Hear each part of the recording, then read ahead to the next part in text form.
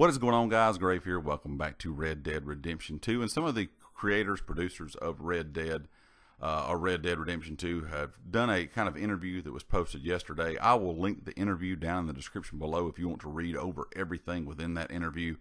I'm going to kind of talk about some of the things they discussed. And a lot of the stuff they discussed was questions that the community has had, stuff that's coming to the game. And all the answers we got, in my opinion, are very disappointing. The first thing they talked about was they wanted to continue to add stuff to Red Dead Online, but at a slower pace than they did within GTA Online.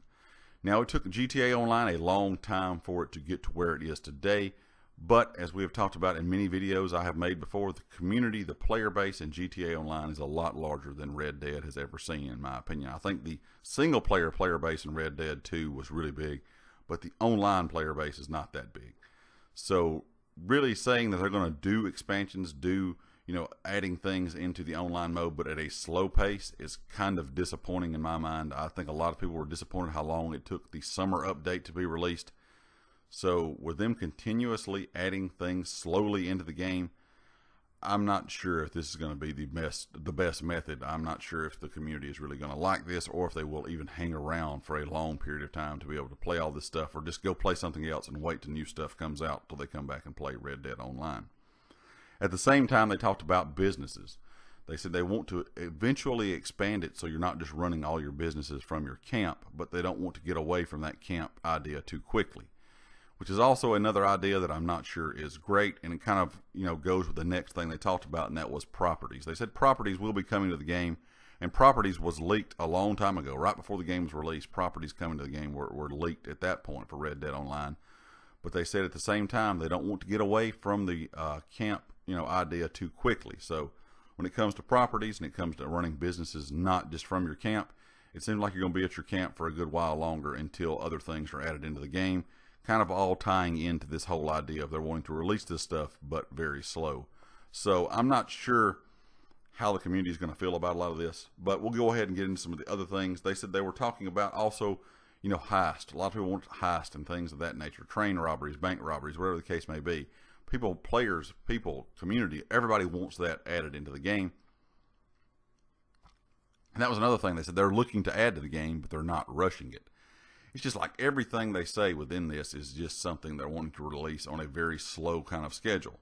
They also talked about expanding the map. They said that could be something they do in the foreseeable future, but nothing is planned as of right now. And then the last part of this interview was one that I really did not like, the one that really kind of made the whole thing even worse in my opinion. They said there were no single player DLC in the works, and that was not their focus at this time. I know a lot of players out there don't play Red Dead Online. They played the game just for the single player, and I can understand that. You can play the single player for 50 plus hours and still not get everything done. There's a lot of players out there that are new to the game that may enjoy the single player but really don't care for the online experience. Well, this being kind of said, they're not focusing on single player right now. That looks like we're not going to be getting any kind of single player news that's going to be legitimate and not something leaked and something that we don't know if it's true or not. It looks like we're not going to be getting that anytime soon either. So this whole kind of interview with these producers and developers of the game is kind of just saying, well, we're doing stuff, but we're not going to be doing it at a very quick pace. It's going to be stuff that is kind of slow timed releases. Now, while I can kind of see, a lot of players in single player, they've already stepped away from the game. They don't play the online mode. It's either really forcing you, if you're just a single player fan, it's either forcing you to continue to play the single player just over and over and not really have nothing new to do, or to play online, or just to stop playing. I think that's what a lot of players have done.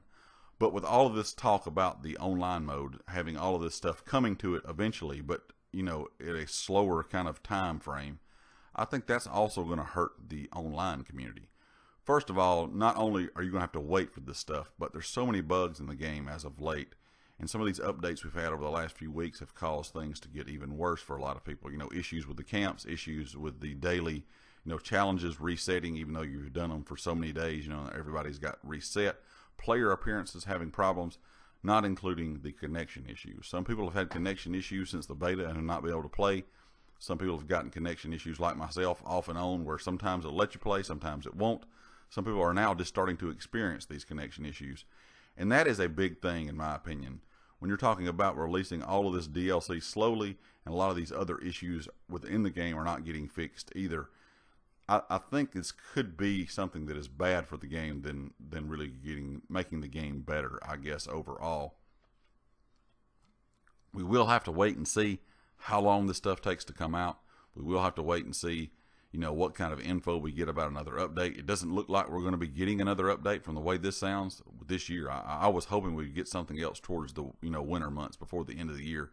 But the way they're making all this sound, it sounds like they're trying to work on all the internal stuff and listen to feedback and just release all this stuff very slowly. And with that kind of news, releasing things slowly for online and not really focusing on single player, I'm afraid that it's going to really harm the game in the long run. Like I said, people will just go away from the game, play something else, and maybe come back and try out some of the new stuff. But the longer that goes on, the less people are going to come back, in my opinion, and try out stuff. It's going to be eventually just where there's nobody really playing. Leave me a comment, guys. Let me know your thoughts. Like I said, I'll link the article down in the description below if you'd like to read over it for yourself. And, of course, if you like the video, hit the like. If you haven't subscribed yet, please do so. And I'll catch you next time. Peace.